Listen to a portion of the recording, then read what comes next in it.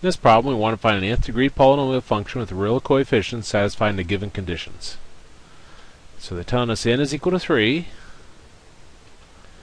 and we're given 5 and 3i.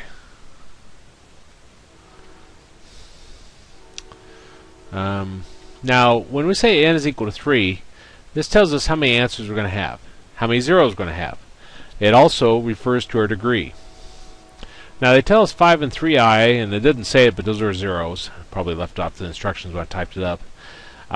So we're going to set the x is equal to 5, and we'll set the x is equal to 3i.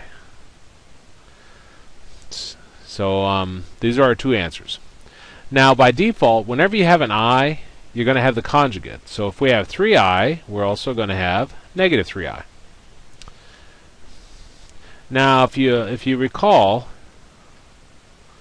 we have x squared minus 5x plus 6 equal to 0. We factor this. We got x minus 2 times x minus 3 equal to 0. Set each factor equal to 0. So I got x minus 2 is equal to 0, and x minus 3 is equal to 0. Then I get x equals 2, and x is equal to 3.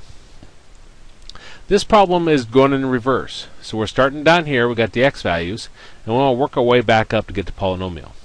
Well, if I went from this step to this step, it looks like I get everything over one side, 0 on the other.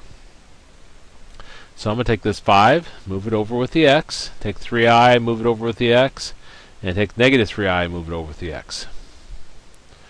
So I'm going to have x minus 5 equals 0, x minus 3i is equal to 0, and x plus 3i is equal to 0.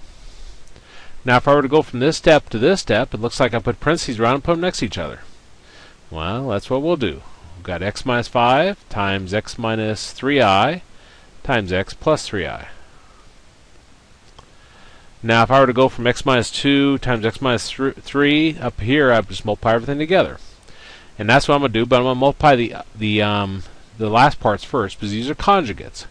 Conjugate means the first part's the same and the last part's the same. So these both start with x and they both end with 3i, but the sign in the middle is different. Now when you got conjugates, all you have to do is multiply your first parts together, x times x, that gives us x squared, and your last parts, negative 3i times 3i gives us negative 9i squared. Now remember, when you have an i squared, that's the same as negative 1.